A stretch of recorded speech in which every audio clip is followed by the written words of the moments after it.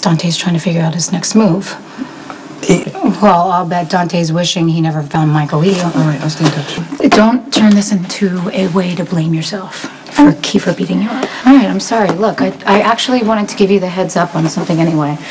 About what? Well, Dante found Michael, and he brought him back to Port Charles. So, I mean, he has him stashed someplace, but Jason and I are looking for him, and we have to get him out of the country. So if you happen to see him or hear from him...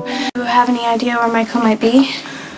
I'm just praying that he calls Jason or Sonny, someone that can convince him that he should not come forward. Michael hated Kiefer right away. I should have listened to him. Yeah, well, I should have paid attention to you when you told me things weren't exactly right between you and Kiefer. Well, I didn't tell you he was hitting me. Yeah, I know. I should have been able to pick up on the signals instead of sending you mixed messages, because I kept telling you how much I didn't like Kiefer, and then I go ahead and take you to a clinic to get birth control so you can have sex with him. I know. I'm just telling you that I should have been listening to you instead of trying to make you learn from my mistakes.